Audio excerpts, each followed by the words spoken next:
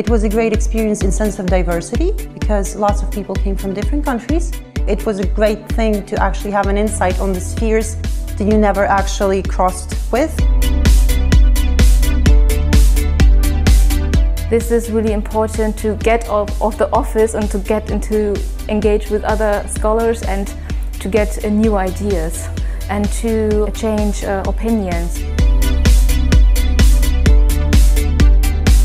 Really interesting people from all over the world, and it was really nice to meet them and have the opportunity to work with such different and interesting and open-minded people.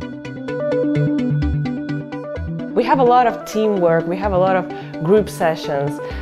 Each person makes an input. We make presentations ourselves, we listen to presentations, then we develop something new and make another presentation again. So it is working together to make something new.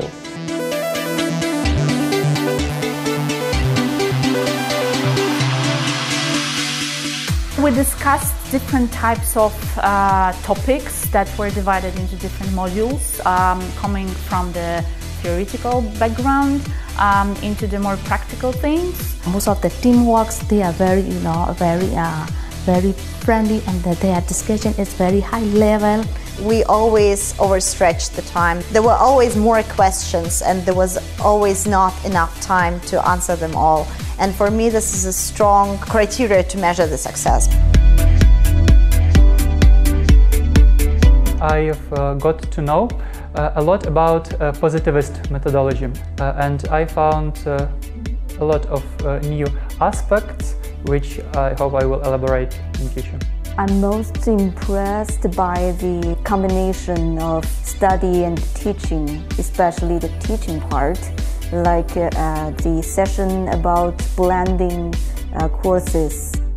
That workshop allows us to understand what is happening globally. We understand, the nature of these changes, the nature of these problems from the very beginning. I got some tips about how I can not only showcase it as a trendy thing, but actually integrate into my work and to make it easier for me and my students. The participants can implement what they learned in curricular development in their home countries, but also in the classes they are giving, in the content they are teaching the students, and of course in their own research projects. We are establishing some kind of network, being here with participants from different states. I hope that after this program we will have an opportunity to continue our communication. Well, in long term, of course, brings more cooperation and hopefully less conflict in the world. All these ideas and talks will be brought to the further collaboration, and we will see in a few years results not only in researches or curriculum development or classes, but also in nice and professional books.